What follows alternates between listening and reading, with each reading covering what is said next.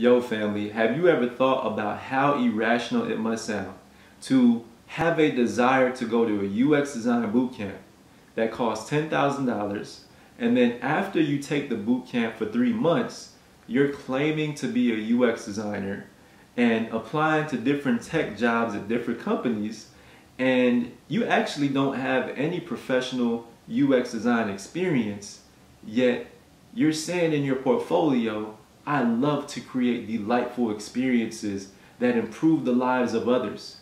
And the only professional experience that you do have is before you went to the boot camp, you were working at Chick-fil-A, handing out smoothies and flipping burgers. And then all of a sudden, you went through this boot camp and you're in the real world applying to tech jobs. And you're like, what the hell am I doing? Have you ever thought about how irrational and how confusing that must feel for a person that's going through that situation? You might be going through that situation right now.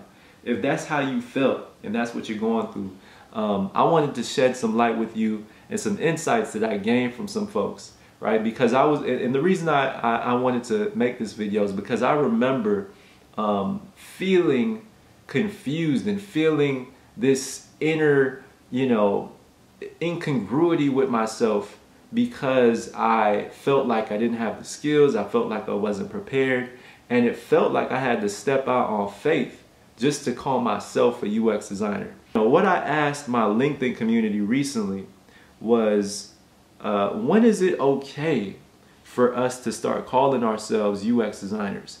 Should it come after we get a human-computer interaction degree?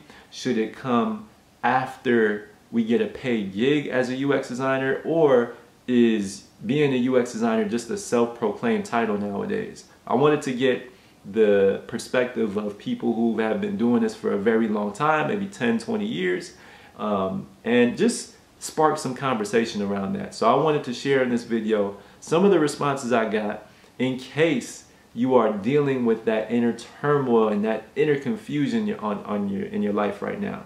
So the first person said, her name was Deborah, she mentioned, I'm a designer regardless if I'm currently being paid to do it or not. You don't need to be paid by someone to validate you. Actors are still actors in between jobs. Artists are always creating, even without a commission to do. Any creative is always working in some way. I feel like it should be like universal health care. You get to keep your status even if unemployed. Now, I definitely agree with her perspective, because for the most part, I feel like the things that I've done outside of design, such as being a dad and being a husband and mentoring people, I feel like all of those different things, they're not related to what I do every day in my craft. Like, I'm not working on the craft, but I'm definitely developing my leadership skills and my patience, right? So I feel like the things that you do outside of design can also bring back certain skills when you're on the job, right? As a UX designer, you need patience, you need tolerance, you need empathy, and being a parent definitely develops all those soft skills. Another person named Sebastian, who I work with, what he mentioned is, I struggled with this in the past as well.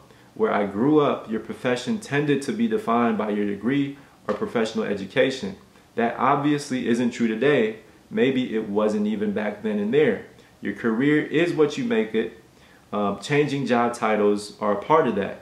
By the way, it's sometimes healthy to not think I am a designer, but I'm working as a designer to stay flexible about what roles you might transition into.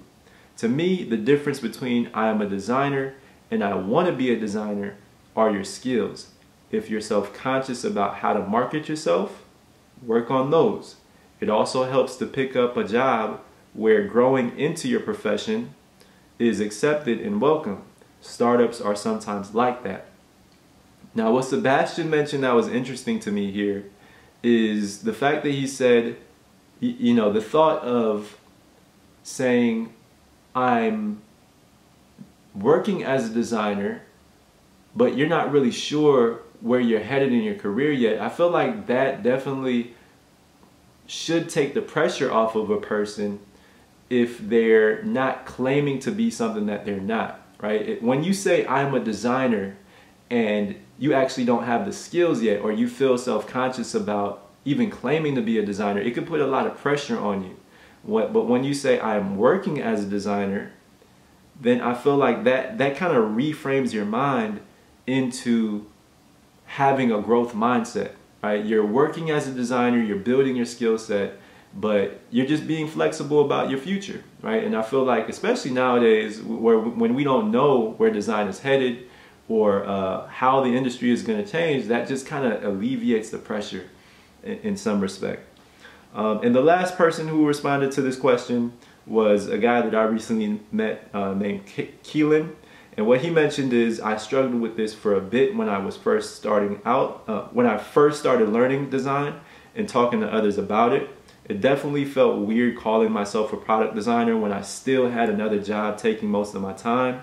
In hindsight, I think once you start designing freelance practice projects, schoolwork, whatever else, you're a designer and no one is going to question that. And I definitely agree with this sentiment as well, because I have hired a few different folks who are contractors, and you know, they've done the tile in my kitchen, they've fixed the bathroom, and even if they're unlicensed and they can get the job done, they're general contractors, right? They can do the work. And I feel like if you're a designer who has the skill set to do UI design, or has the skill set to figure out the problems of a business, then, and you're getting paid to do that, or you're not getting paid to do that and you're just doing it for free, you can definitely call yourself a designer, because you're getting the work done. You're doing the work, you're putting in the hours, you're putting in the time, and people are appreciating that, right? So I hope that this video changed your mindset. I hope that it gives you a little bit of peace and sense of you know, relief if you are going through some of those inner you know, those inner emotions of confusion. So anyways, guys, if this video helped, you already know the deal. Like, comment, subscribe. I'll see you guys in the next video. Peace.